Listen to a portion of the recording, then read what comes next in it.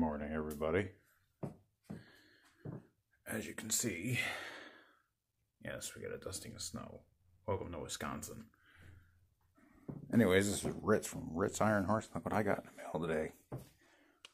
14-inch cables and wires. And we mocked up the handlebars, but we weren't able to bolt them on. I gotta get mounting hardware, which will probably come in next shipment.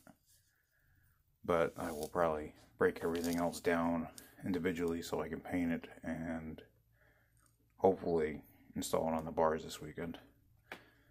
So, you notice here I got wire extensions. And I bought LA Chopper wire extensions because you just never know. You know, I got a speedometer to relocate. So, and I got some other stuff, like the rest of my master cylinder rebuild kits.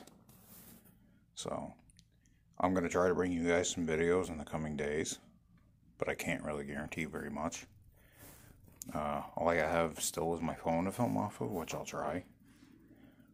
I was going to do a disassembly and breakdown, but it took 2 hours between talking and everything else, and it was just been pretty boring, even if I speeded it up. So, you can see on the page that the tank is off and the bars are off and everything is ready for mocking up and starting to reassemble.